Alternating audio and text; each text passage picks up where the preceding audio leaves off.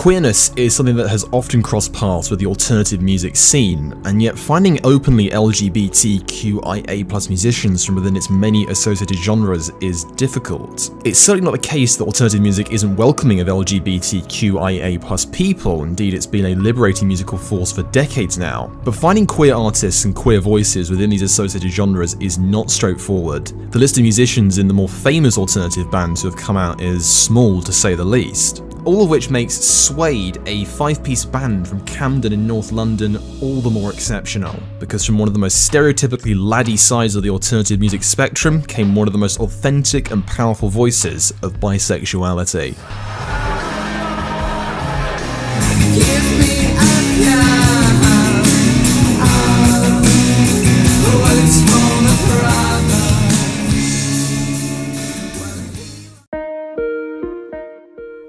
How's it going, guys? My name is Munro, and in today's video we're talking about Suede. In case you didn't grow up in the UK at some point within the last 30 years, Britpop is one of the most iconic alternative music genres in UK music history. Taking heavy inspiration from the indie bands of the preceding decades, the genre brought the sound of alternative rock to a mainstream popular audience, with many of its associated records selling millions of copies. Key to distinguishing it from other genres are its constant placing and referring to of British culture and Britain itself, whether that be Pulp talking about generic street names or Blur talking about the Dustman coming on Wednesdays. Speaking of which, bands like Blur and their would-be nemesis Oasis so often crop up in conversations about the genre because they were its most successful acts. But you simply cannot ignore how many other artists were a part of it as well. Much of it was seen to have a lot of connections to lad culture, primarily due to other entertainment that engaged with its fans, such as lad magazines and football. In reality, however, the genre had a very broad range of artists and sounds.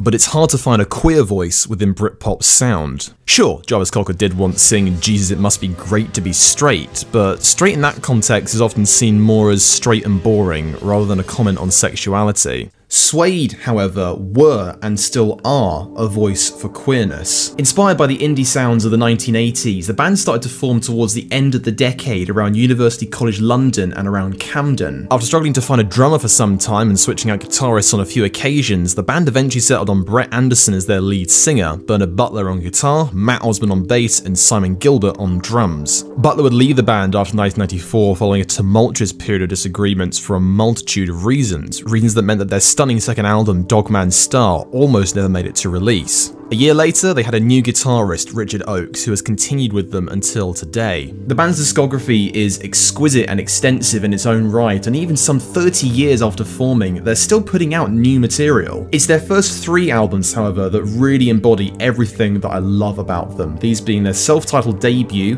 Dogman Star, and Coming Up. During this period, they conveyed everything about their other Britpop contemporaries, the indie-inspired sound, the placing within British culture, and the mainstream association with other Britpop bands. But in contrast to the blokey appeal of Oasis or the ultra-cool vibes of Elastica, here was a band that was talking about the age of consent for homosexual sex, desiring to break gender conventions, getting off with a guy, and so many more coded references as well. Where Blur and Pulp opted for more ironic artwork on their album covers, Suede's were covered with androgynous erotica, often set in dreary and dystopian worlds, a theme that has since defined their image. Queerness is so intrinsically entwined within Suede's sound and story that the importance of it for wider representation cannot be underestimated, and the most lasting impact for me was the way that they expressed bisexuality.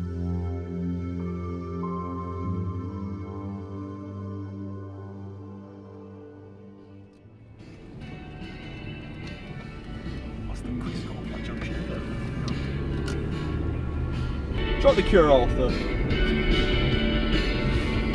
Sorry. Yeah, I thought you were taking the piss. Yeah, you were.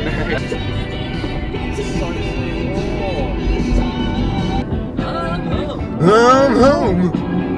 That's my job.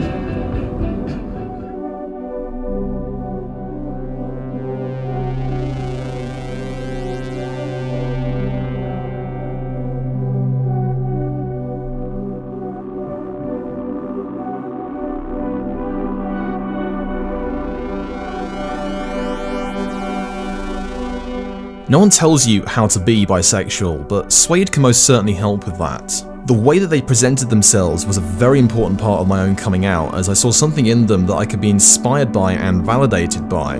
The focal point of this was their lead singer, Brett Anderson, whose androgynous image brought the freedom that classic rock had given to cross-gendered expression a few decades prior to the alternative music world of the 1990s. The way that he presented himself resonated strongly with how queer people presented themselves back then, and most certainly continues to now. It forged a space for queerness and fluidity of gender and sexuality within Britpop, which intrinsically gave room for people of all sexualities to find commonality.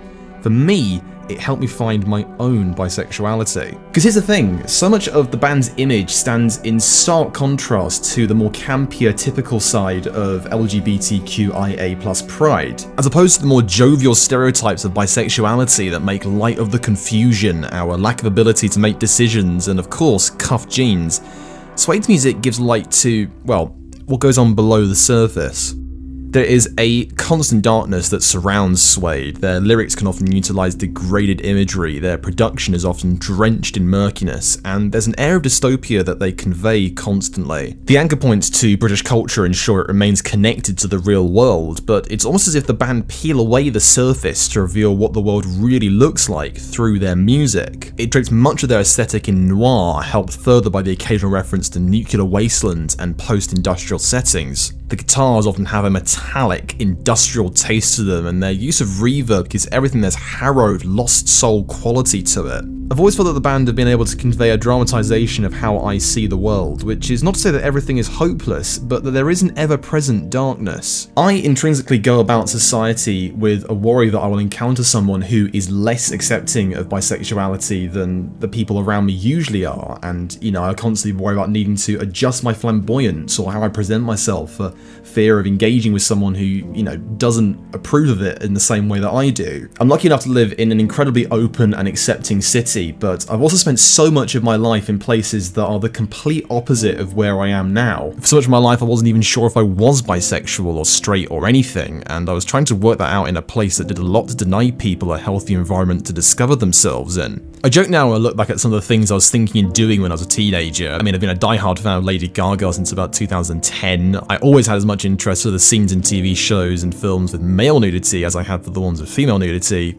You know, the typical things. But behind all that, I also carried the weight of being a teenager at a secondary school where the environment was so toxic towards anyone who wasn't heterosexual. Don't get me wrong, that environment has negative consequences for everyone, but for bisexuals, there really isn't a discourse about how much of an impact it has. It took me until I went to university to properly let go of it and actually find myself, and that's why I only came out properly just shy of 2 years ago. As a result of this, I am drawn to any creator, personality, or individual who is also bisexual, and I have a constant need to try and find a connection with people like myself. Suede were the first of those who I found, and just to be told through their music that you could be bisexual was so validating for me. Perhaps then, when that is your entire experience of queerness or of being a queer person, there's a need to envision the world anew. It's an experience where you can feel like an outsider on a fundamental level. One where the connections with your family and those that you're supposed to be close with can be so easily broken simply for being who you are. One where relationships where you can truly be yourself don't come along that easily or take a hell of a lot of work to create, such that they can end up feeling just as effusive as the imagery within Suede's lyrics. One where the attitude of society and the ideology behind our governance doesn't make room for people like yourself. One where you have so few role models to look up to or to be inspired by or to give you any kind of direction when you're growing up. One where just saying that you're bisexual on the internet is enough to make people think that they have the right to sexualize you with no prior consent, or on the other end of the scale, bring out all manner of biphobia. Mom, wait. I'm bi. Are you? Yeah. You fuck girl? No, I've just always been bi. You can't say you're bi if you haven't fucked a girl. Yes, you can. No, you can't. You can say, oh, I'm bi, but if you haven't been in the trenches, you can't. And as for the time period that Brett Anderson was writing so much of this music in, well, you don't need me to tell you that the 80s and 90s were far less accepting times than today. And what Suede offer in their envisioning of the world is a place to feel safe and accepted for struggling with all of this. They make a home for the darker, more difficult sides of being bisexual. It's not to say that Suede's music exists entirely for this reason, but having grown up with them as I've come to terms with my own sexuality, their music has become that place for me. Nothing is straightforward about being bisexual. The world as it stands today struggles with its mere concept, and there are so many learned behaviours and conventions that undermine its existence. But Suede don't treat that as a reason to be defeatist or to go for the perhaps more typical route of having no hope of overcoming it. Instead, their music captures the darkness in meticulous detail and truly gives colour to the world as they paint their vision with often lush, hazy and metallic instrumentation, elaborate and anecdotal lyrics packaged under their dystopian imagery. This isn't about trying to be the definition of the bisexual experience, but rather a version of it, one that people can seek their own comfort within.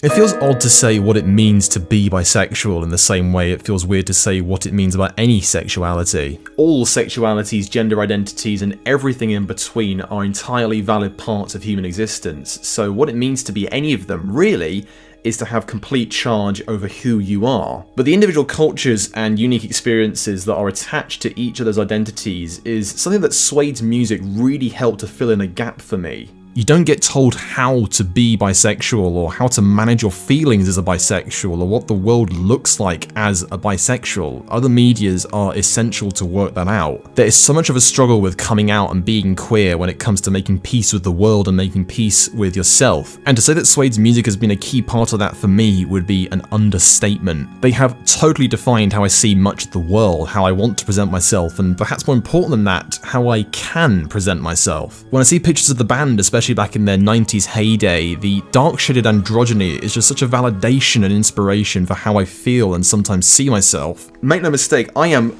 all for the campier side of LGBTQIA+ pride, but it doesn't mean that that's exactly how everyone wants to present themselves as.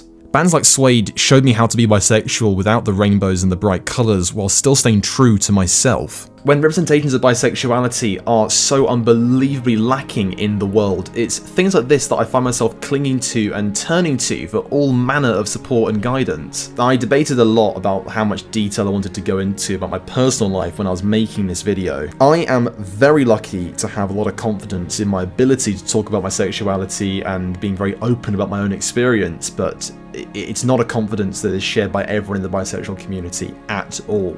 Indeed, you see so few bisexual people, especially bisexual men, being open on the big social media platforms, and that's because we all face this world with so much uncertainty. There isn't enough intrinsic awareness within wider society for how so many of its conventions, attitudes, and behaviours compound on our experience. And when we do try to speak up about this or simply express ourselves, it is so common for people to bat it back down with nasty comments or shitty tweet replies.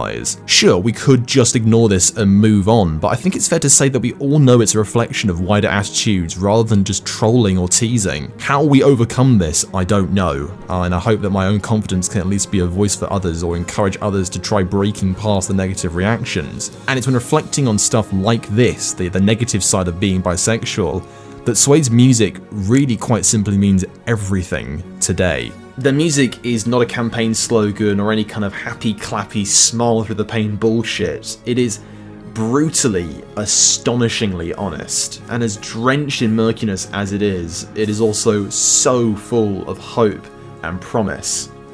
So in tune are their lyrics and their instrumentation that when they're really dolloping out on the more romantic side of things, they offer one of the most engrossing worlds to fall into within all of alternative music. One that truly mixes the bucolic with the downtrodden. Their music for me is an affirmation of my sexuality, an aspiration of how I can present myself, and perhaps most importantly, a validation of the inherent intrepidness that comes with being a bisexual person. The world as it stands is not ready to accept bisexuality bisexuality, and that has a lot of impact on the ones who have to deal with the consequences. And it's that that makes the dystopian reimagining of the world found within Suede's affirming, hope-giving music so important to me.